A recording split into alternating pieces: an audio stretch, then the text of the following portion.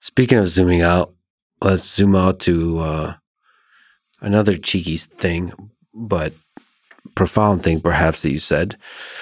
You tweeted about needing $7 trillion. I did not tweet about that. I never said like, we're raising $7 trillion, blah, blah, blah. Oh, that's somebody else? Yeah. Oh, but you said, fuck it, maybe 8, I think? Okay, I meme like once there's like misinformation out in the world. Oh, you meme. But sort of misinformation may have a foundation of like insight there. Look, I think compute is going to be the currency of the future. I think it will be maybe the most precious commodity in the world. And I think we should be investing heavily to make a lot more compute. Compute is... It's an unusual... I think it's going to be an unusual market. People think about the market for like chips for mobile phones or something like that. And you can say that, okay, there's 8 billion people in the world. Maybe 7 billion of them have phones. Maybe there's 6 billion, let's say. They upgrade every 2 years. So the market per year is 3 billion system on chip for smartphones.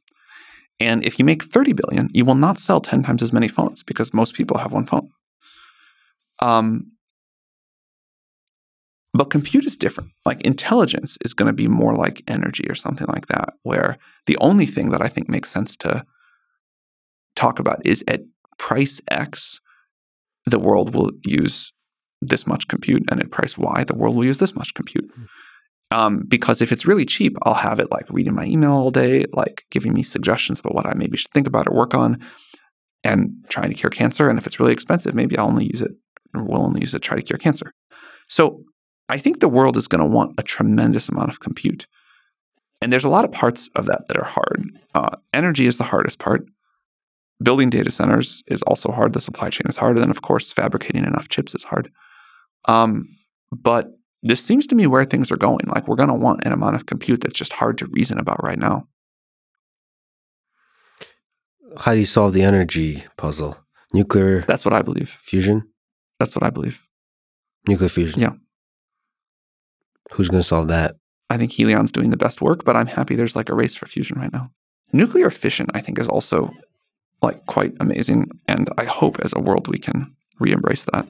It's really sad to me how the history of that went, and hope we get back to it in a meaningful way. So to you, part of the puzzle is nuclear fission, like nuclear reactors as we currently have them. And a lot of people are terrified because of Chernobyl and so on. Well, I think we should make new reactors. I think it's just like, it's a shame that industry kind of ground to a halt. And just mass hysteria is how you explain the halt. Yeah. I don't know if you know humans, but that's one of the dangers. That's one of the security threats for nuclear fission is humans seem to be really afraid of it. And that's something we have to incorporate into the calculus of it. So we have to kind of win people over and to show how safe it is. I worry about that for AI. Mm-hmm. I think some things are going to go theatrically wrong with AI. I don't know what the % chance is that I eventually get shot, but it's not 0. Oh, like we want to stop this. Maybe. How do you decrease the theatrical nature of it? You know, I've already starting to hear rumblings, because I do talk to people on both sides of the political spectrum, hear rumblings where it's going to be politicized. AI is going to be politicized. It really worries me, because then it's like maybe the right is against AI and the left is for AI because it's going to help the people, or whatever the narrative and the formulation is. That really worries me. And then the theatrical nature of it can be leveraged fully. How do you fight that? I think it will get caught up in like left versus right wars. I don't know exactly what that's going to look like, but I think that's just what happens with anything of consequence, unfortunately. What I meant more about theatrical risks is like AI is going to have, I believe, tremendously more good consequences than bad ones, but it is going to have bad ones. And there will be some bad ones that are bad but not theatrical. You know, like a lot more people have died of air pollution than nuclear reactors, for example.